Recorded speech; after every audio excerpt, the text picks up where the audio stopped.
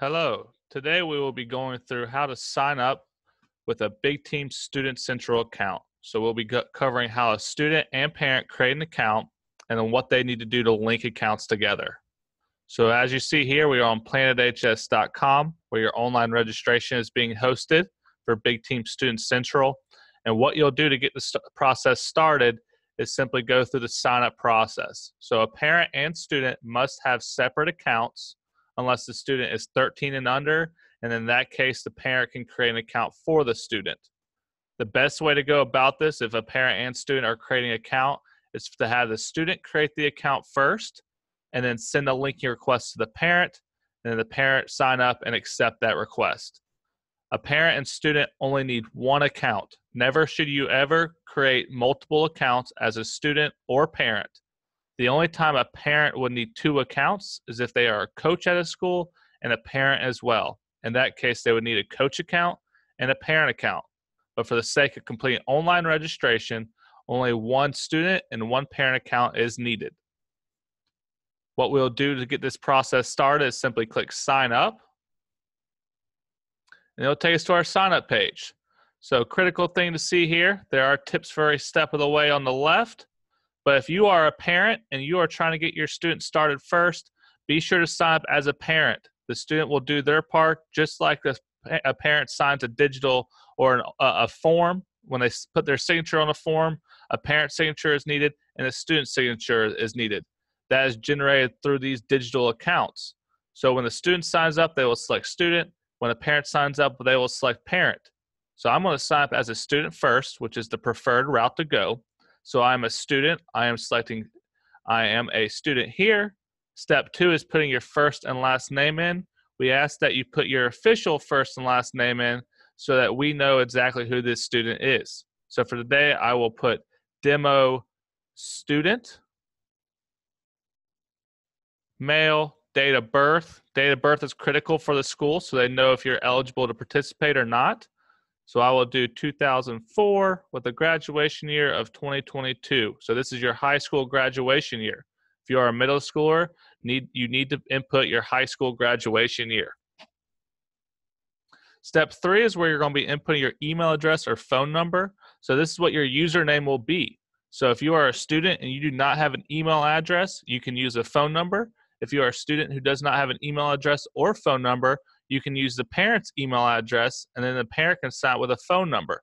That way, both users are getting the information they need. They're able to create accounts, and that parent is getting notifications from the system when sent.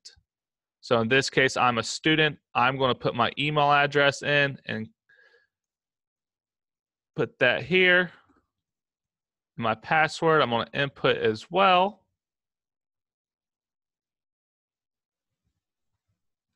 And then I go to step 4. So I've input my email or phone number, either one you can sign up with. That will be your username. Password, confirm password. Step 4 is where you choose your school.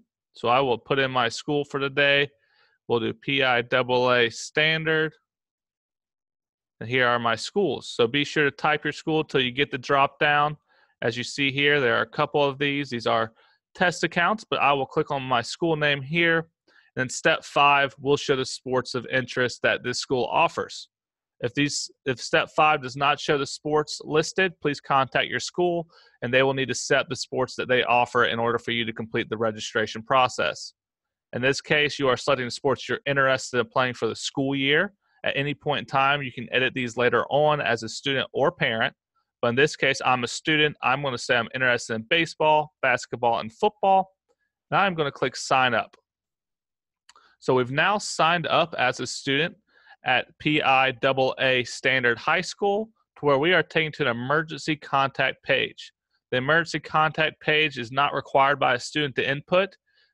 Simply, they can skip this by going to link accounts, which is really step 2 in the sign up process. So we will click link account. And now we are on a page where we're going to invite our parent to join the site. At this point, a parent does not have to have an account created. If they do, great, but no need for the parent to have an account set up at this point. We are simply inviting the parent to join the site. In this case, if you did not go the preferred route of a student signing up first and you are a parent who has signed up first as a parent, you cannot start on the athletic registration until you're linked with the student. That's why it's important that the student gets started first, sends the linking request to the parent accepts it, and they're linked together.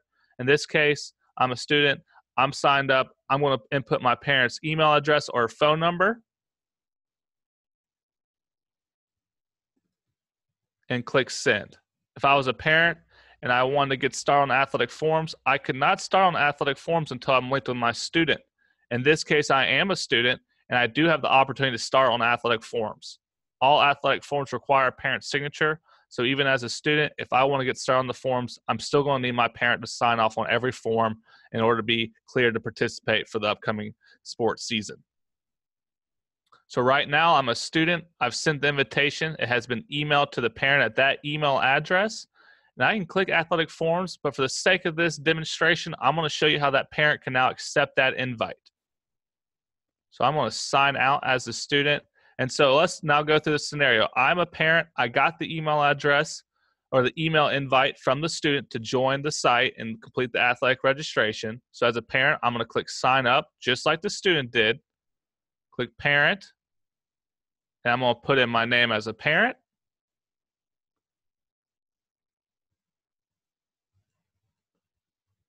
So we'll go down here. And then step 3, again, put in the email or phone number. So another critical thing is you cannot repeat email addresses or phone numbers. So each person has a unique username. So for this, I'll do demo parent.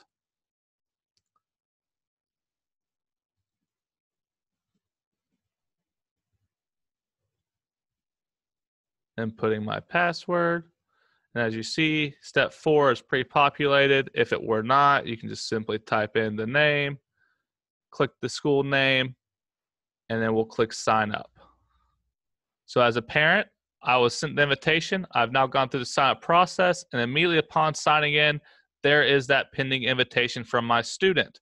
So it simply works whenever that invitation is sent to the parent or from the parent to the student, the next time that user signs in or signs up, they will see the pop-up with that pending invitation, assuming they use the correct email address, meaning the address that they were invited with. So if the student input a phone number, that parent needs to sign up using their username as the mobile phone number. I'm simply logged in as a parent. The student sent me my invite. I see that here. I'm going to click accept.